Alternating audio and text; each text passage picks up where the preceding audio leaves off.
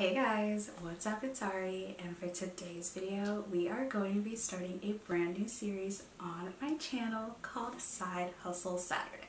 That was a nice ring to it, don't you think? So basically this series is where I test out a bunch of different side hustles and let you guys know which ones are more reliable and which ones are a complete scam and you should like stay away from with a 10-foot pole. And the first side hustle that we are going to be testing out is, drumroll please, user testing! So like, if you're not sure what user testing is a website that companies use in order to get raw and honest opinions on their like apps or websites, and they pay people for their feedback. So a couple of things that I want you guys to be aware of about user testing. Number one is you basically have to take an entry level test, and it's a little bit intimidating because I thought at first it was going to be super easy. It took me 2 tries because the first time that I tried it I was on a train coming back, so then it's really loud on a train, so it's not the best setting, so I had to retake it. Number 2 is you have to speak your thoughts out loud for everything. Like if you're looking for something on a website or on an app or something, you have to basically talk through your process of searching for it, which isn't terrible, but it feels a little awkward because sometimes I'll be like, okay, I'm looking for this, but I can't find this, like this should not be here. That's definitely something you need to know. And last is you get paid through PayPal, which personally I like a lot more because I've seen some places are like you get paid in gift cards or whatever, and I'd rather get paid like money that I can spend. You know what I mean? Because like your girl likes to eat food and your girl likes to shop, so I need something that's going to be reliable in doing that. It is a little weird for me to get paid through PayPal. I don't usually use PayPal. Like I literally had to set up an account for PayPal. So another thing you guys should 100% know about user testing as well is you cannot qualify for every single test. So you could have literally like 20 tests show up but only qualify for, like, that has happened to me multiple occasions. So basically every single test has like a list of questions, like they can range from like 3 questions to like 20 questions of like making sure that you're eligible, like you're the right person that they want for this specific test, which is kind of nice. But at the same time, I wish that when you filled out your profile, like they have you do it, they would just know which test that you qualify for. But honestly, user testing doesn't have its own user test, so whatever. Okay, so Thursday, May 26th was the first day of this challenge, and I only qualified for one $10 test. Something to note is user testing has tests on the phone, has tests on the computer, and has tests on the iPad. I am fortunate enough to have all 3 of them, and so even having all 3 devices, I still only qualified for one $10 test. So that is something to keep in mind. The test overall didn't take longer than 15 minutes. I'm pretty sure it was probably like 12 minutes or something. So it's not bad for the amount of time that it took to actually do the test. So I made a total of $10.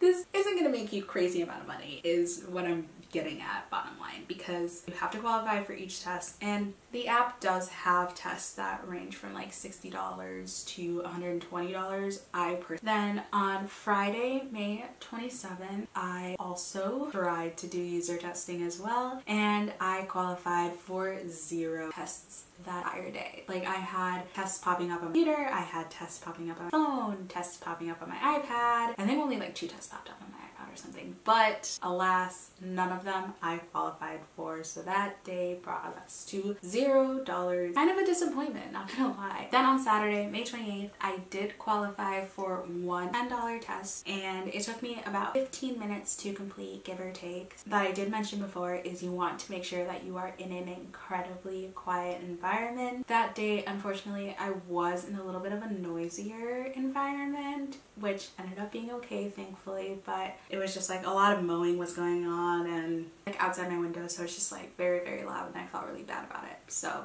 I just thought I should talk about that as well. Also, user testing does ask a lot for just like your voice to just speak, and that's totally fine, that's totally normal, but The test that I took that day also made me have my face. So yeah, I was lucky because this test was asking me a lot about photography and a lot about like what photographers like need in certain websites. So that was really nice. The reason I feel bad was I had a hard time pausing because I forgot like how to use the pause function. So make sure you really pay attention to that because now I know how to use it really well. But that test I did not. Okay, then on Monday, May 31st, I qualified for one $10 test, and I don't really remember what the test was about, but it was very easy. Then on Tuesday, May 31st, I did qualify for one test, and it was a $10 test. My goal for this day was to try and qualify for two, but unfortunately, life just isn't fair sometimes, and so I was unable to reach that, so whatever, but I did make 10 bucks. Okay, I'm in bed and it is currently Wednesday, June 1st, and we are gonna go to usertesting.com. Now it is 12:06. Okay, so there are 1, 2, 3, 4, 5, 6, 7, 8, 9, 10, 11, 12, 13, 14, 15, 16, 17, 18. And some of them I can already see that I'm not going to qualify for. Okay, so we're going to check again to see what's available. And so far we have no tests available on this device either. So I am going to text my boyfriend back and then I'm going to go make some food. Okay, so right now it is 2:12 and it's still Wednesday. Y'all, is this gonna be a day where I don't qualify?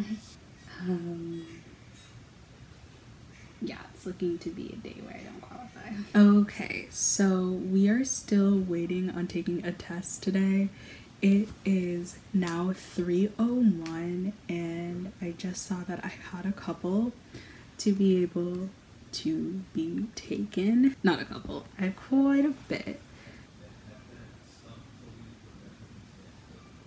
Okay, now I have 0, which now I'm gonna go to the grocery store. So as you can kind of see, both Wednesday, June 1st and Tuesday, June 2nd, which is when I'm recording this, I made $0 on both of those days, but the day is still young for June 2nd because today is Thursday. So I'm gonna see if I can make some money, and if I do, I will put it in the description box. Okay, so something I definitely wanted to make sure that I did share with you guys was actual proof of making money, because that's why I did this experiment for like a week to see how much you would make, because you only get paid a week after your test is completed. So know that ahead of time. My phone. Why is this hard? That's what she said. I'm so sorry. I'm a Christian girl. That was so rude. I'm so sorry. So now we've reached the point of the video where we are going to be evaluating this side hustle. So the first one that we are going to start off with is, how much does it cost to get started? Okay, so one pro that user testing really has for itself is that it is completely free to sign up, completely free to get started, and all of that fun stuff. So we really like that because, like I said, we're in college, we make that much money, so we definitely don't want to be putting more money into a side hustle than we're getting out of it. So that is something that is really nice. Number 2, is this sustainable? And no, it is not. Please, please, please do not quit your day job and try user testing, because it's not going to be worth it. You're not going to make your rent. You're not gonna make any major purchases. You're just not. Like, the reality is you're not. Okay, so this can never be your main source of income, like at all, because you guys, you are not guaranteed to get a test every day. You are not guaranteed to get a test every hour. You're not guaranteed for anything, and you're definitely not guaranteed to qualify for those bigger tier wages. For example, there's like 30 minutes for like $30, like a 30-minute test for $30, or 60-minute test for $60, or 2-hour test for $120. Very, very little, like very, very little. So how long did it take? So, okay, so like now we're gonna try to do math. Now, keep in mind, I'm in art school, so I'm gonna need my calculator. So I'm gonna say, I have no idea. Okay, I think it's somewhere between like 3.5 hours. Now, the next criteria is, are there any barriers? And we've already kind of touched on this. The two barriers for this side hustle is you have to take a test, which in that test kind of lets you know whether or not you are a good source for user testing.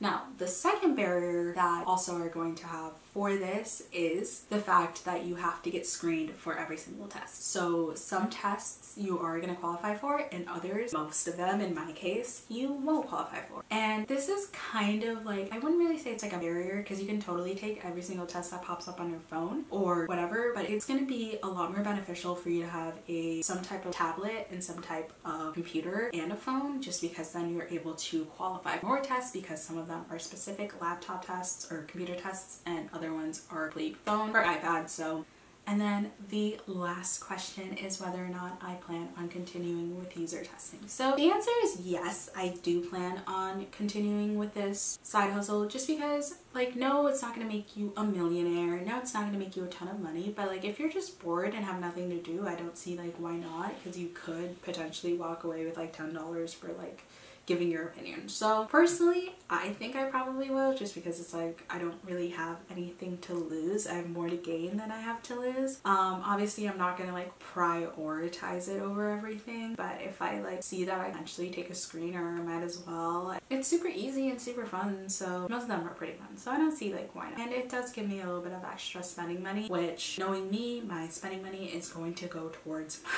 either my business or clothes or food, because I'm me. Alright guys, that is all I have for today's video. If you enjoyed it, please make sure to give it a huge thumbs up, and don't forget to subscribe to my channel if you haven't already, and comment down below any other side hustles you guys think that I should try, and I will see you guys in my next video. Bye!